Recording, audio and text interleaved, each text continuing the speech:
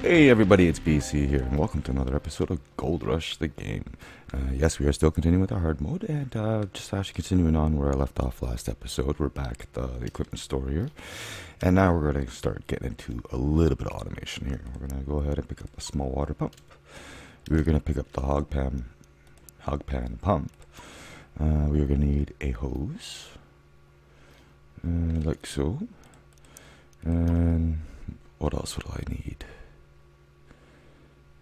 I think that's about all we can really afford right now. Grab a couple more buckets, and then we'll head back to the claim. I haven't smelted any of the other gold yet. Let's get 4 more buckets, and that's because I want the landlord to take his share of his rent out of the gold before it's taken to the blacksmith because of the gold laws. If doing it this way, letting him take the gold before you process it actually makes it cheaper, believe it or not. And yes, that's the one I wanted to actually disable last time, so let us head back.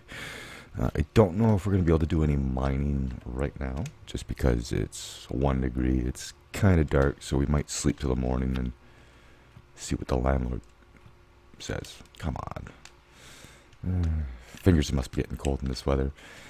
Alright, did I bring the jerry can? Oh, I didn't even buy a jerry can. I guess we should buy one of those too. Because we need fuel. Yes, we need fuel. We need better physics. Either that or I just need to learn how to put things in a box better. Yeah, it does need some work. And again, it'd be nice to have stackable buckets. So because when you get 5 or 6 buckets, you should be able to just stack them inside each other and unstack them. Because that's how things work in the real world, right? Yes. Alright, hose and pump. This time we don't take the filter off. Alright, and I gotta go get a jerry can. I think I gotta buy some gas in the truck.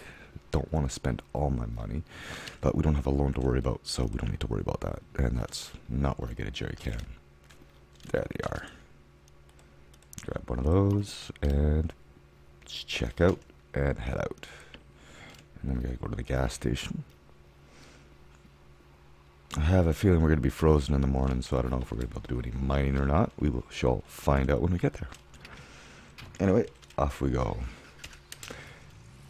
And whenever I turn my lights on, I always try to get the habit of putting the high beams on, so that way when I get out of the truck, I only have to hit the light button once and not have to worry about the game telling me, oh, well, you know, you're going to drain your battery every single time. I could disable the prompts, but I don't want to do that because, you know, when something breaks, when you're working, you want to know something breaks. And that's what the notifications are all about. We can get them in the tablet, but we have to, I think we have to spend 10,000 to unlock it. Either 5 or 10,000 for the notifications. Oh, that's what I mean. We need a better vehicle. One of these new fancy cars, trucks that actually turn the lights off for you, and all sorts of fun, interesting stuff. Alright, so we go. Oh, that works. Might as well fill up the pump while we're at it. Okay. And I think I have enough money to fill up my tank. Guys, we are going to need it. With 20 bucks to spare. Cool. We got lunch. Anyway, off we go. So I shall meet you back at the claim. Alright, I'm back. I don't think I mentioned this in the last episode, but this right here is our winterizing shed. Basically, at the end of the season, before permafrost, when we're ready to shut down for the year, we bring everything we can in here. That includes any machines that'll fit, any equipment. We got lots of shelving space for all sorts of parts, so this comes in really handy.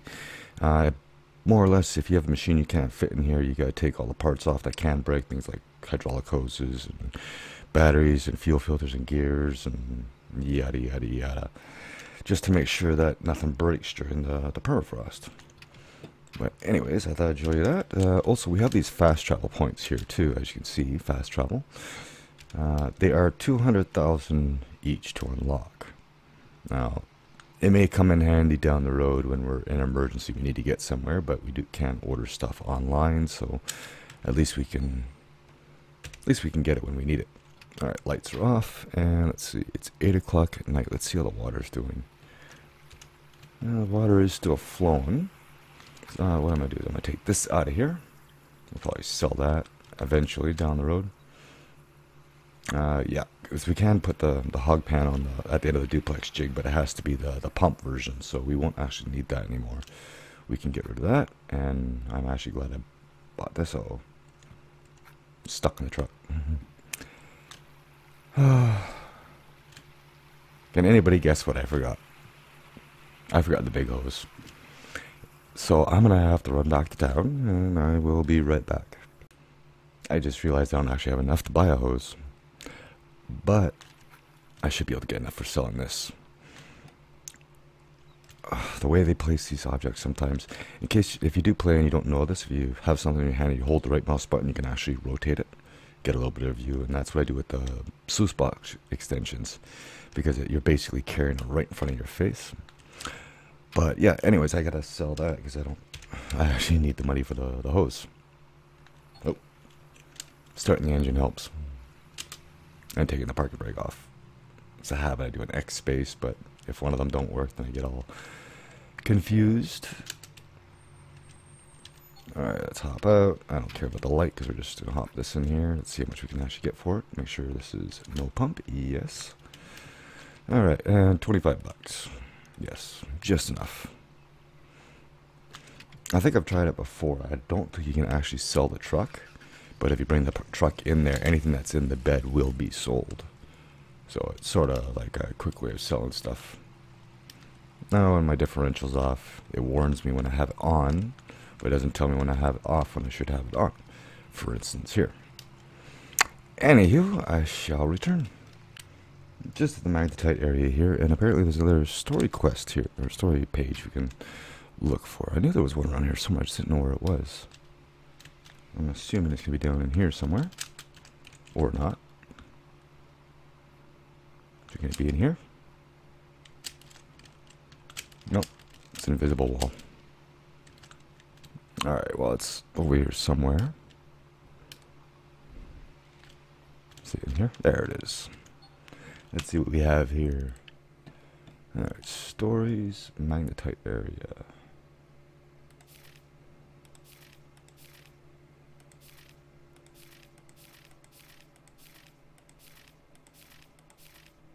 Wow, lots of stories. Factory. Here we go again. Apart from the sobbing, now I hear some words. I'm sure it were words, but somehow different, incomprehensible. I went to staff so they would check the events. It's always, as always, they didn't find anything. Now they look at me like I'm nuts. And I may have an answer to that. We'll actually go check this out. It's actually a perfect time to do it since it's dark out. So we're going to head back over here. And there's a little campfire by the trailer. And I went to check it out, and there was something interesting there. And I thought we'd go check it out. I have no idea what it's about. I think there's a story page there as well. We'll go check out. And yes, I did get the hose with $1 to spare. Yes, I know. Big money. We're making it big in Haynes, aren't we? Sure. Anyway, we'll head over here, and you can... That's not the campfire I'm talking about. There's another one just past the water tower. And let's see if we can... Like a glove. That's the wrong button. There we go. Alright, so let's head up here. And I think there was a story page, but I never really looked at it. You can see the flames up there now. But there's something spooky going on at the old Arnold. So we got a little campfire here. I can't remember if there's a story page. No. And then we have a shovel that's in here. And I think... Eventually... Come on, are you actually going to show up? I don't think it is. Might not be the right time. I might have to find another...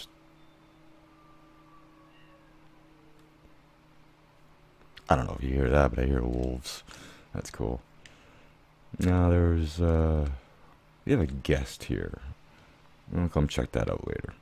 Anyway, let's get us set up. Well, we're actually more or less ready to get set up. We are not frozen. We might actually be able to get some mining done. Alright, let's get this thing in. Get this out of my way so I can actually see where I'm running, so I don't trip over myself and freeze and drown and have no one to file claims against. Okay, so now we grab the hose. Hose number 1, hose number 2. And I forgot the water filter, which is fine because that thing's $170. So we'll have to pick that up on the next run to town. Okay, grab a hose. Get me off of that. Run over here. And it helps if I actually hook that up to the right connection. So we do that. I'm going to take that off and put it over there. And let's see. It is getting late, so I'm actually going to get the rest of it set up and I'll bring you back in the morning. And here we are on day 2. Temperature's 2 degrees and rising, which is good. We have running water. And the landlord only took 25 grams, so we actually have a few bucks in the bank if we really need it. But that's not my worry right now. My worry is the early bird gets the golden worm, right? So I'm going to go ahead and run a few buckets. It's going to make it so much easier now, so I don't have to actually stop and get water, but it still takes something like 100 shovels to fill this thing. So I guess I'll be back when I have a couple of buckets anyways.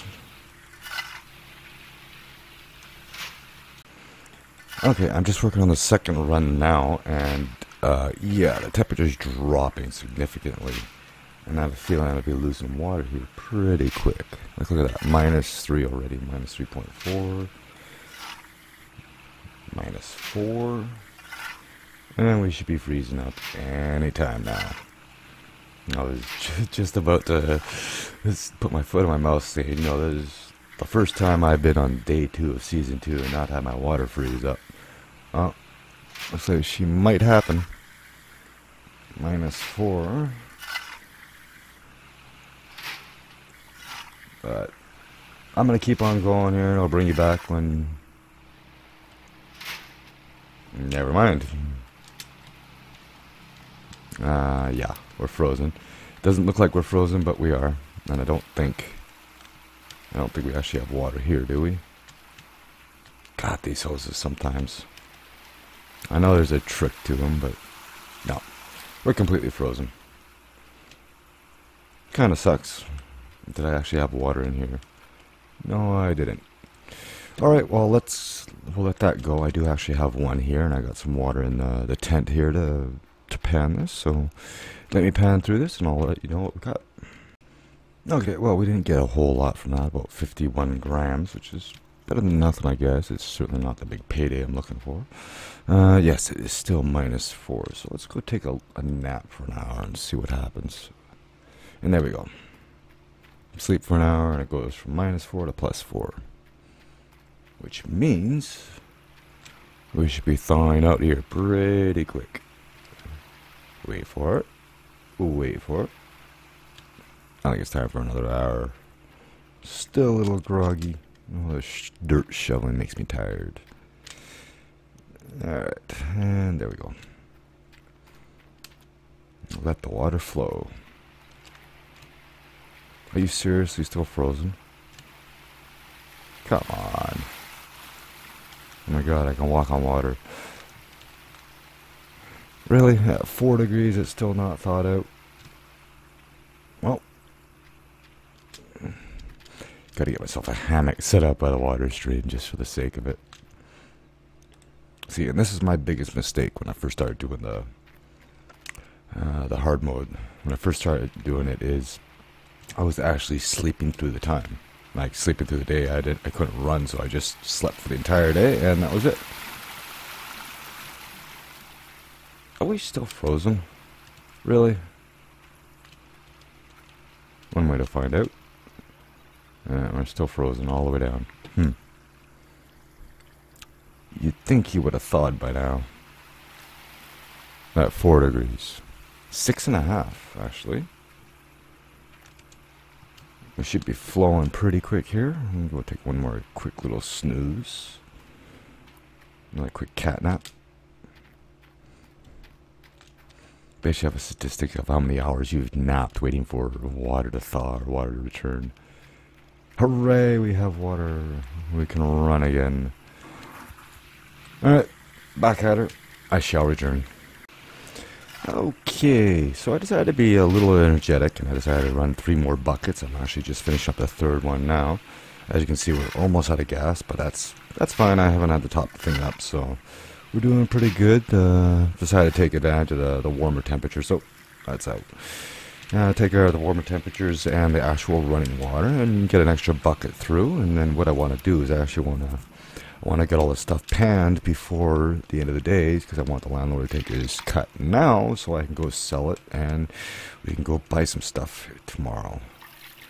So I'm going to go ahead and wash this. I got 2 more buckets behind me, and I'll bring you back after I get it all panned and we'll get a final total. Okay, so the first bucket got us about 65 grams, or 55 grams. So that's actually a little bit better than the last one. And the second bucket gives us 60 grams, which isn't bad. I don't know if I had anything in here. No, I don't. So now for the last one. And it looks like the last bucket gave us another 55, somewhere around there, giving us a grand total of 239, minus the 18 that we started with, gives us a total of 222 for the day, or roughly. Now the question is, what's the landlord going to take out of that? Oh, well, we'll find out. We'll sleep till dawn, and let's see. We lost 66 grams. So we have 1,700 grams at about $43 a piece. We got about 8 grand. 8 grand in the bank. We don't owe the bank any money at all. We will have to borrow some money just to smelt this stuff down. But yeah, it's the smallest loan we can take. The biggest loan we can take is $750 because we got to sell more gold. And I don't have any bars to sell, but that's fine. Stock is lower, but whatever. Early days, right? But anyways, I think this is a good place to call it here. I may end up doing the series day by day, because there's only 40 days in the season, because each season has 10 days, and there's no guarantees we're going to go into the winter anyways. But anyways, I thank you all for watching. Hope you enjoyed. If you did, leave me a like, and I'll see you in the next one. Later.